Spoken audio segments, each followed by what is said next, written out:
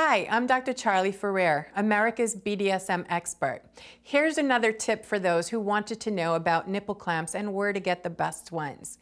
There's a lot of variations on nipple clamps. You have your clover clamps, you have the little tie screw ones. There's also the cheap ones, which are great, and you just can get them at any store. They're called clothespins. You can buy them for $1 for 50 or a couple of dollars.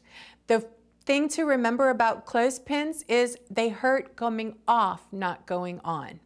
If you want more information about this or anything else that has to do with dominance and submission, please feel free to visit me at my website, drcharley.com, or if you're an author and want more information, visit me at bdsmforwriters.com.